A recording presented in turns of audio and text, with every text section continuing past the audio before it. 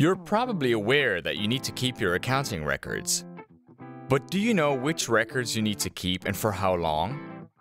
If not, you should watch this video until the end. Hi, my name is Melchior from Contest Tax Consulting, and it won't be a surprise to you when I tell you that you somehow need to keep your accounting records. However, I often hear that there's quite a lot of confusion about, first of all, which documents have to be kept, and secondly, for how long.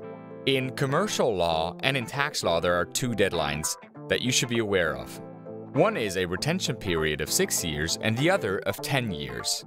Let's start with the retention period of 10 years. That's the period that's also generally fairly well known. You always have to keep your core tax documents for 10 years.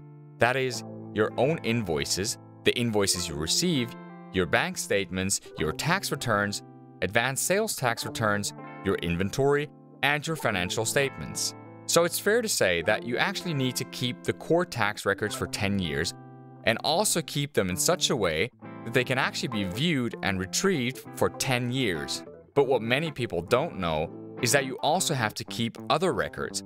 For example, a retention period of 6 years applies to business correspondences. That means letters you send, but also emails and other correspondences have to be kept. But also offers, your dunning letters, contracts, etc. All information that is crucial to get a better understanding of your tax situation have to be kept. And many people actually don't know that you also have to keep the dunning letters and offers for 6 years. But why should you actually do that? So what would happen if you actually threw away all your accounting records every year? Well, in the event of an audit, the tax office has the option of guesstimating the basis of your taxation. This means that they just go and simply estimate your sales and profits if, for example, you don't have records from 8 years ago. And when the tax office does that, it's usually to your disadvantage. So you'll have to pay a lot of back taxes. And in the worst case, you can even be accused of intent. And in that case, it is quite possible that this will be considered tax evasion. And tax evasion can mean prison time. At this point, another very important note. There's a frequent mistake I often see both from freelancers as well as accountants with the retention period. The crucial question is, when does the period of 10 or 6 years actually start? The law states that the time limit begins only at the end of the year in which the document was created. And this means, for example, if you file your tax return or your accountant files your tax return for 2020 only in February 2022, that can happen. And if you use an accountant, that's still within the legal limits. However, this means that the document 2020 tax return will not be created until February 2022. This means that the 10-year retention period does not start until the end of 2022.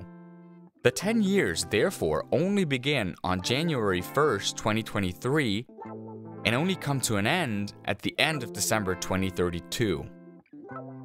This means that the retention period for the 2020 tax return in this example does not end until the end of the day on December 31st, 2032. Intuitively, you would say that keeping the 2020 tax return until 2032 would be more than 10 years and unnecessary. This is, after all, more than 12 years.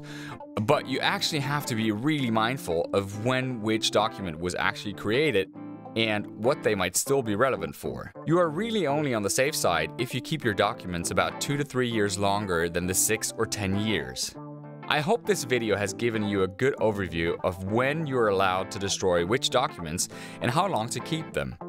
If you're self-employed or freelance and you're saying to yourself, tax regulations are about as attractive as athlete's foot, let's have my accountant take care of that, then I have a great tip for you.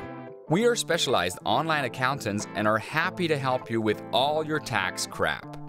I'll link all the relevant information about our services here, but you're also welcome to visit our online community where you can ask all your questions about retention periods. I'll explain how to sign up in this video, or just have a look at our other videos, such as this one.